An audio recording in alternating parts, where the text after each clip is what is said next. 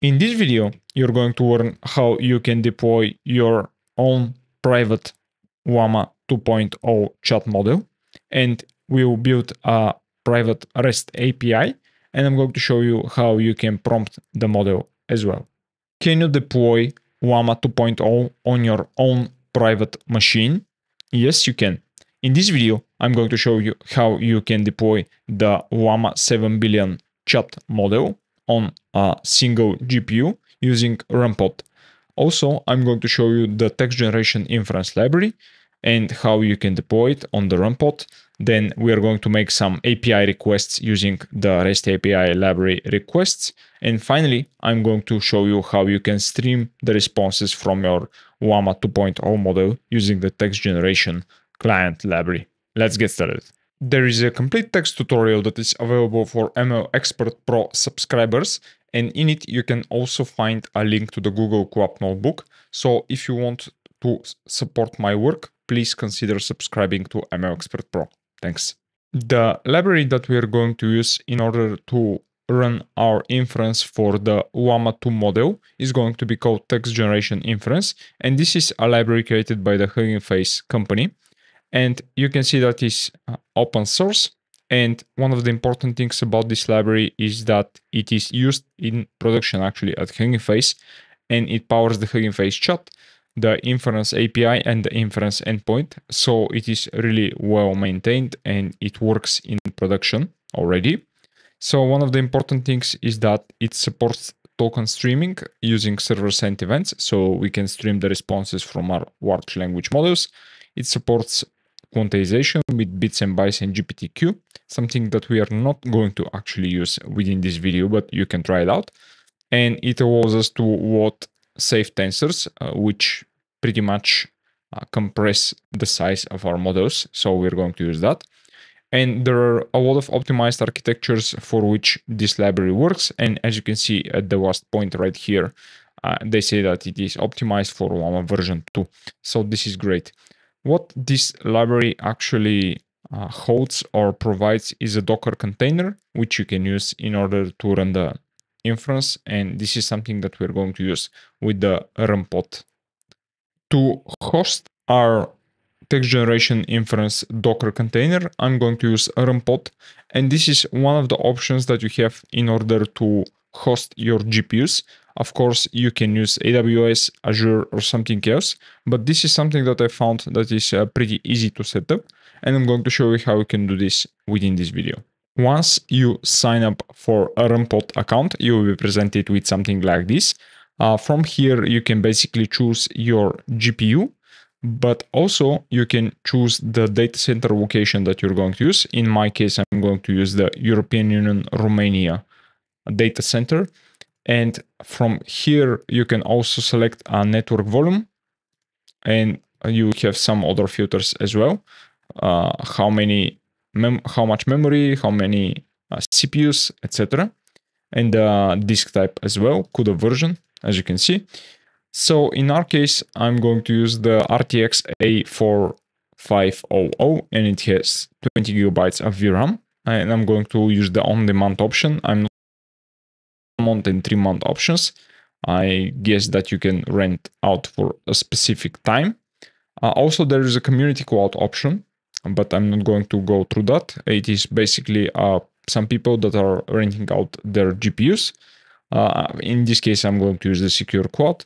You also need an API key, which we're going to use within the Google Colab notebook.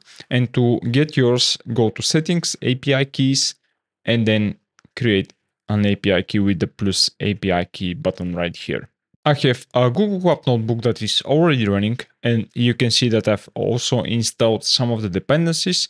I'm using the RunPod client library, the text generation library that comes from text generation inference, and then I'm upgrading the requests library within the Google Colab notebook. Next, you can find some of the IDs of the GPUs that are available from RunPod, and from here I'm going to actually take the NVIDIA RTX A4500, and in our case I'm also going to get the imports from the request, the RunPod, and the text generation client. The first thing that you need to do is to pass in your API key right here within the Google Colab notebook. And then I'm going to create a GPU instance with this create pod function. And here I'm going to name it, and I'm going to pass the image of the Docker container to text generation inference, one of the latest versions. The latest one is 1.0, and they did something with the licensing there. So here I'm also passing the GPU type ID, the data center that I'm using a secure quote, and one of the most important parameters here is the model itself.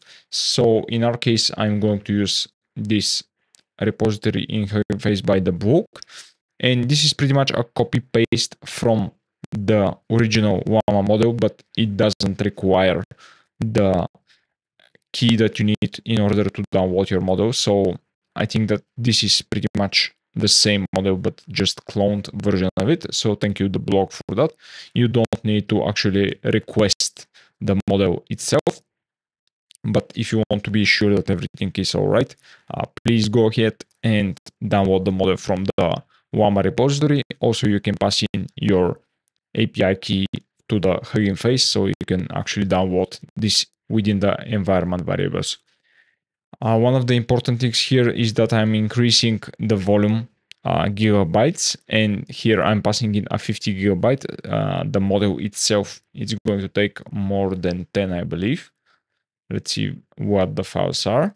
Yeah, roughly 14 gigabytes of memory just to store this model. We're going to download these two. And the tokenizer itself, of course, but that's pretty small compared to this.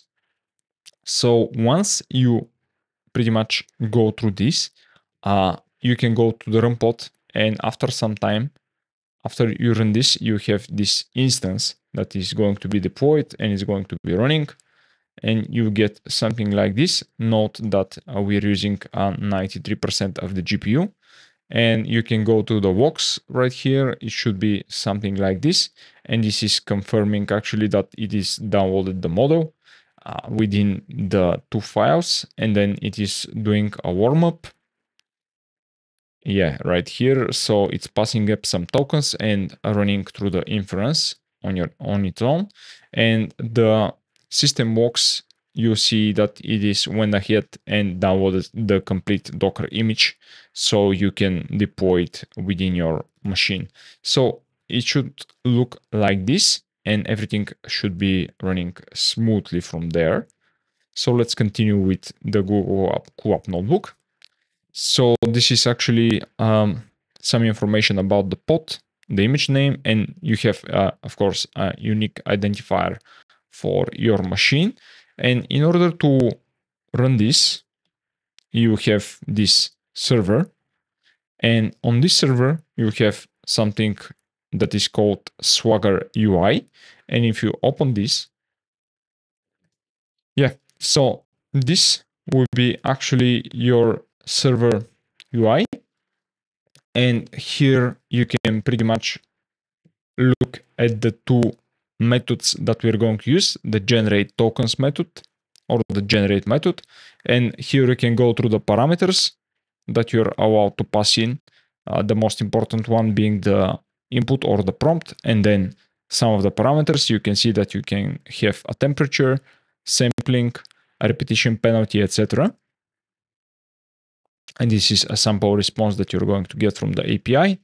And then you have this generate stream endpoint, of course, which is going to work within the server sent events.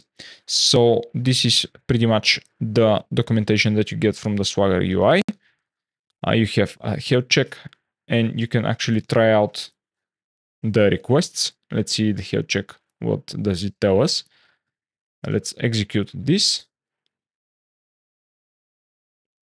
So the first thing that I'm going to do is to properly format the system prompt and the prompt for the Llama 2.0. And this is pretty much the template that we need to use to generate the proper format for your prompt. You have to pretty much use a template that the authors are using. And this is the official Llama repository. And if you go through this method called chat completion, you see that it essentially provides a formatting for your prompt. So it has started with begin instruction and then end instruction. You can see here. Also, you probably have to go to the constants on the top, which represent the begin instruction and end instruction right here. So these are the tags that they're using. And also there is this begin system and end system, I would say. So these are again special tags that you need to wrap your system prompt within. Also, you are presented here with the default system prompt that this library is providing for you. So in order to run the Llama model properly, we will need to essentially use this same format. And to do that, I'm going to create a function called generate prompt. And within it, I'm going to pass in the prompt and the system prompt. And from here, you can see that I'm using the same format, the instruction, then the system within that. And then I'm passing in the system prompt and then the prompt itself. So in order to test this, I'm going to run this cell. And then we are going to create our first request to the API of our model. So this is pretty much a parameter call with best of one. So we want just a single sequence, and then I want the temperature to be a very low number. Unfortunately, you're not allowed to pass a temperature of 0. I'm not sure why, but the API is like throwing an error if you do that. And I'm also passing the max new tokens. In our case, this is going to be 512. Note that Llama 2.0 supports up to 4,000 context length. So take a look at your parameters right here. And here is the prompt that I'm going to use. Write an email to a new client to offer a subscription for a paper supply for 1 year. And note that I'm passing in the default system prompt, which we're going to use. And this took about 10 or 11 seconds. Let's see the response code, 200. And this is the email that was generated by the Llama 2.0 model. And yeah, you can see that it is very good. And it is providing a bullet point points, yeah, at least, with the benefits. To get started, simply reply to this email. Yeah, it looks pretty good.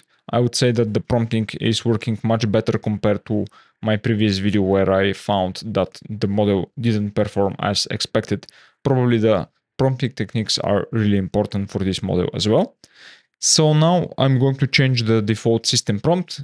You're a salesman and a beat farmer known as Dwight Schrute from the office. So yeah, I just want this model to behave as just what Dwight would reply. So I'm going to use the same prompt, but again, but this time I'm going to change the system prompt right here. And let's run through this. Of course, this is going to take a bit of time again. And now the model might actually output a lot more tokens. So yeah, it took about 12 seconds, a bit slower compared to the first one. And let's see the response. So be the awesome paper supply subscription offer. So yeah, it says BT, all right. So the beet farmer. Greetings from Dunder Mifflin Scranton. Okay, so it knows that it is the TV show. It knows about the TV show.